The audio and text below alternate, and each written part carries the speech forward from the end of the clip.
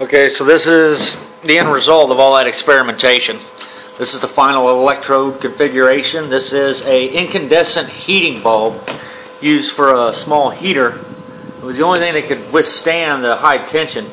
I believe I'm at about 9,000 volts right now. I'm not sure. I don't have a high voltage meter. This thing is kicking off a lot of gas though. Basically what we've got here is a incandescent heating bulb. I believe this is a quartz tubing, and wrapped around it I've got a copper wire braiding with some stainless steel wire and lint screen, which is basically just a stainless steel mesh, kind of like screen. I'm currently getting about 67 watts out of that. About 6 watts is from the double fan setup that I got going there. I have 2 computer cooling fans in tandem to give me a nice strong blast of air. This thing does get kind of hot to the touch, and I did some research that disclosed the fact that ozone has a half-life of about 1.5 seconds at 250 degrees Celsius or Fahrenheit. I can't remember which one it was, but nonetheless I found out that any ozone generator that you have that gets really hot is destroying just as much ozone as it's making, basically. So I've been kind of inhibited and stuck with these low power units. I had a unit that was kicking out 180 watts, but it was just getting so hot and just basically burning a hole through any dielectric I could put up with it.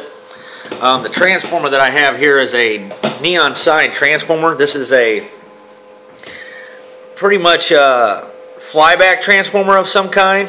The output is between 7,000 and 10,000 volts. It does have an adjustment on it. I do not know what frequency this is, but it is definitely way up in the megahertz probably.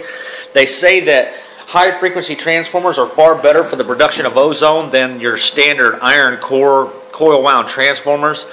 Basically what I've got here is just a diode in the transformer that's running the cooling fans, and this thing was sitting under my house for about 2 weeks. I don't know whether or not it killed all of the mold, but I can say that all the mold that was present has turned white. None of the black, purple colors that existed are there anymore.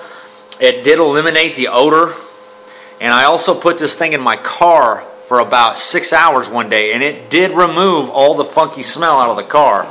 So it does work good to remove smell. Whether or not it's an effective mold destroying machine, I really won't tell you that. I'm not going to do it.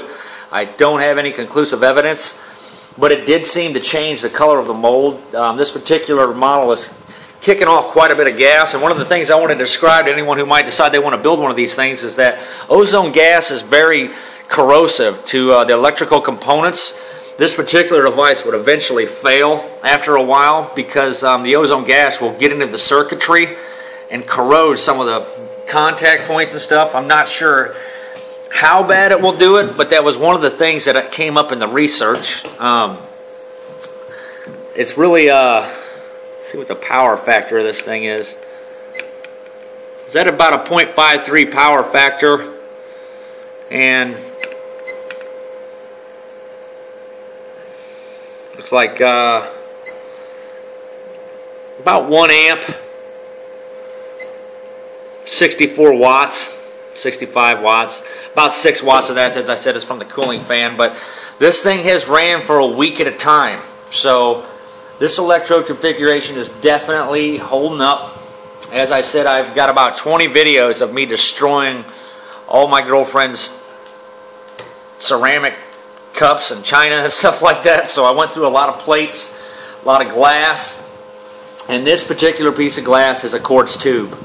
This is not glass, so it was able to hold up to it. And if you guys have any feedback regarding this type of transformer, let me know what you think.